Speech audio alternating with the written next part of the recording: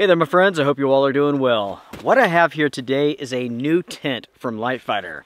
Yes, LiteFighter, the same company that makes the Catamount, the Individual Shelter. It's the same company that makes the Dragoon. This company is known as being a military contractor for the US government, but recently they started a civilian line of products. And that's basically what we have here. In a nutshell, the company's taken their military tents and created a civilian line. There's some minor differences. It's a little bit less expensive, but for the most part, it's the same shelter. What I have here in my hands is what the company calls the FIDO 2. I'm sure you're wondering, what does FIDO mean?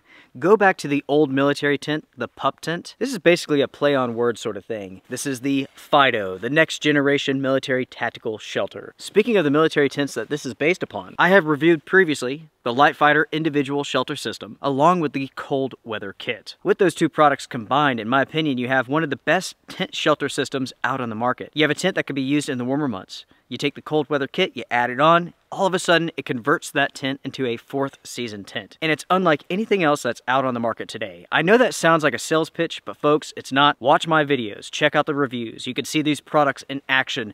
They work, and I say what I'm saying for a reason. So with that being said, the FIDO is based upon the military design, and it includes everything. Now, I should say this, everyone. This is the FIDO 2-person AI. What does AI stand for? That stands for all in. The company has different packages out there. So they have a FIDO 1-person, a FIDO 2-person.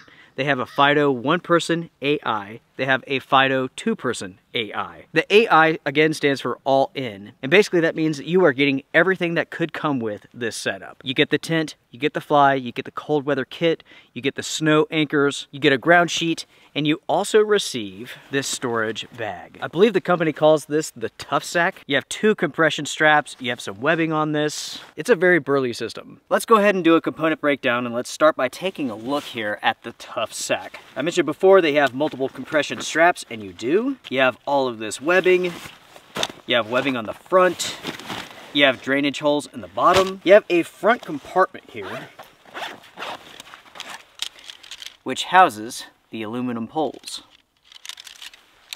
Also in this smaller pocket, we have 4 guy lines. We have 4 sand and snow anchors. We have a repair kit. We have 6 tent stakes, and we have a pole repair sleeve. I was about to go to the main portion of this, and this zipper pull has come undone. And now that I'm taking a closer look at these, just about every single one of these corded pulls are in pretty poor shape.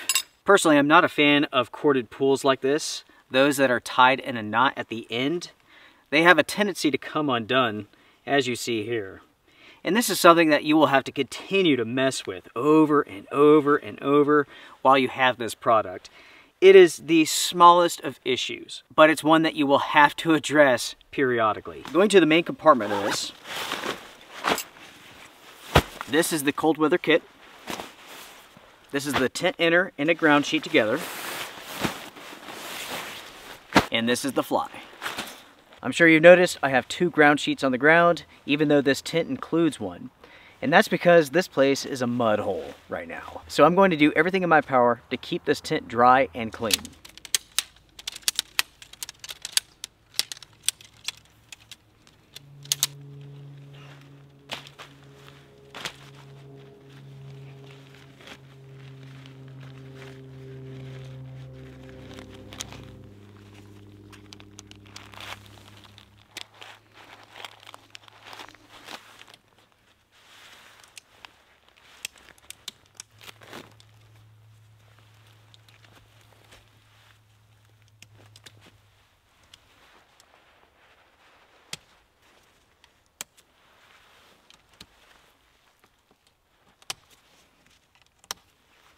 As you can see there, folks, the inner tent has been set up. You can see how the pole itself spiders over the tent.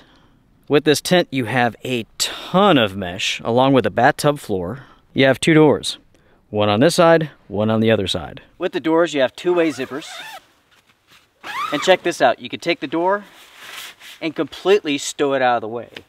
Getting inside of this tent is rather easy. You have mesh pockets in each of the corners. You also have the 2 mesh pockets up at the top of the tent for storing of the door or other gear. Now, my friends, we have what is called the cold weather kit, and this is a very impressive add-on for this tent. In the description box down below, you will find my full review for the cold weather kit. This really is an incredible add-on for this tent that takes it from a 3-season shelter to a 4th season shelter. In this episode, I'm not going to take the time and put this on, but I will tell you what the purpose of this is and basically how it works. With a typical 4-season tent, you have a fabric inner. You do not have a mesh inner like this. When you have a tent that's covered in mesh, it's all about airflow. It's all about staying cool. Mesh is designed to allow a breeze to come inside of the tent so it cools you down, and it's also designed to release the heat that you're generating inside of that tent. When it comes to a high quality 4-season tent, you do not want those characteristics. You do not want to feel the outside air. You don't want to feel the wind. You want to hold in as much heat as possible so you can stay warmer. That's where this product comes in. This is something that I'm surprised that other companies haven't copied, because it's that good. The cold weather add-on with the tent, it offers a complete camping setup, something that you can use year-round. In the summertime, you're going to stay nice and cool. In the wintertime, you're going to stay warmer. And again, everyone, this is included with the FIDO AI systems. You have the 1-person and the 2-person. If you buy the FIDO 1-person or 2-person, that's the non-AI version, you do not get this. But you can purchase it separately if you want to. Now, my friends, let's put the fly on this tent and let's go over some stats.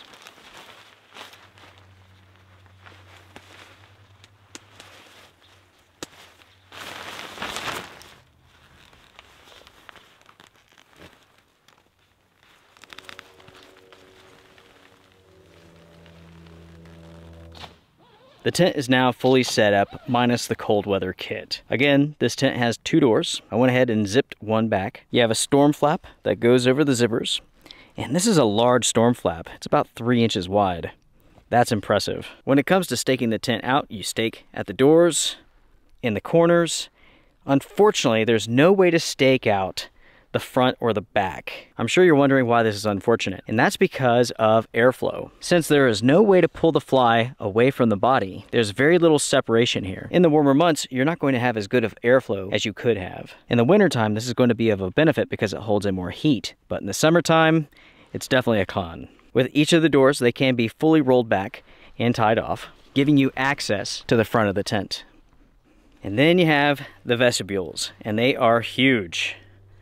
You can fit quite a bit of gear inside of these if you need to or if you want to. The weight of the FIDO 2-person AI version, it's hefty, 9.9 pounds. Let's say that you want to go as lightweight as possible. You can get the weight down to roughly 6 pounds with the tent inner, the fly, the poles, and the stakes. The pack dimensions, 19 inches by 8 inches. When the shelter is all set up, it's 90 inches long, 56 inches wide, and it has a peak height of 41 inches. When it comes to the materials for this setup, you have a combination of 70 denier nylon, along with 30 denier nylon, along with the 500 denier for the tough sack. When comparing the FIDO tents to their military variants, these are around $50 less expensive. Of course, we're talking about full retail price. If you go out looking for military surplus, you can find at least the 1-person tent at a substantial discount. I've personally never seen a 2-person military variant for sale. While touching upon the stats, let's go over cost. And let's go over the cost for all 4 versions. The FIDO 1-person, that is $355. The FIDO 2-person, that's just the tent, $455. The FIDO AI 1-person, $455. The FIDO 2-person AI is $585. When it comes to the shelter system, there's multiple ways that you can set this up. You can set it up with the inner tent by itself and use a tarp. You can set it up with the inner tent and a fly, just like this. You can set it up with the inner tent, the cold weather kit, and a fly. And you can also set this up in a way that the company calls the hasty hooch. Basically, it's the ground sheet, the poles, and the fly with no tent inner. And I guess you could set it up with the inner and the cold weather kit without the fly if you want. My friends, if you don't mind, take a second and hit the like button. It does help the channel. It helps with the algorithm and all that good stuff. It's a great way to support the Outdoor Gear Review, which is agenda-free. With this tent being based upon the military version, let's talk about the differences between the two. For the most part, these are the exact same tents. But to get some clarification about this, I did contact LiteFighter, and this is what they had to say. This is our new commercial line called the FIDO series. These tents are the same design and materials as the existing US-made military LiteFighter tents. The purpose of the FIDO series is to supplement the supply of the LiteFighter line of US-made tents. The demand from the military is currently consuming all of our manufacturing capacity of US-made tents, and the FIDO series is for customers who do not require the Berry-compliant tents. The primary difference in the FIDO series is the pole set. These are made overseas. not in China. The sewing and the assembly of these tents takes place overseas as well. While these tents are designed in the US and the fabrics and materials are US made, they are assembled and packaged overseas. Every version of the civilian tent, the FIDO, comes with a ground sheet. They go on to say that the tent stakes are different, as well as the grommets on the inner tent and the fly. Just in case you're wondering what Berry compliant is, I'll tell you. The Berry Amendment compliance is a federal regulation that requires Department of Defense funds to be spent on US manufactured items in order to protect the United States industrial market during times of war. In other words, folks, to be Berry compliant, the products have to be made in the US. After setting up this tent and looking at it, and also comparing it with my experiences from the military version, I see very little differences here. The differences that are present are so minor, they really don't matter. The biggest one, of course, is it's made overseas. With the FIDO series, I really do like what I see here. You get every single component. You get the tent for 3-season use. You get the cold weather system for 4-season use. A big question that I have, though, is this waterproof? Together, we will find this out. As soon as possible, we will take the system out together and we will waterproof test this. The biggest issue that I see with the FIDO AI system is the weight. 9.9 pounds for a 3-season to 4-season tent.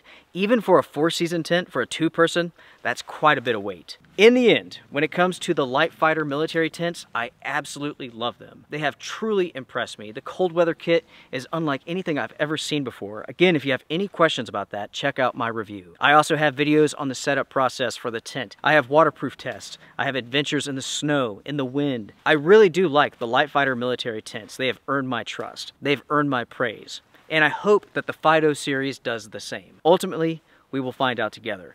LiteFighter, I would highly, highly, highly recommend that you add the ability to pull the flyaway at the front and back of the tents. You're going to increase airflow substantially, and that's going to benefit the soldier and also the civilian in the warmer months. I'm done for now, folks. Everyone take care, be well, strength and honor. Again, hit the like button before you go. Consider subscribing if you like. You will see in the future adventures with this tent. And in the end, I will pass on my review of this shelter, which is going to be completely agenda-free, just like every review that I do. This channel is about information. It's not about persuading you to purchase something. I get no money from that. I don't care if you buy anything that you see in my videos at all. That is agenda free.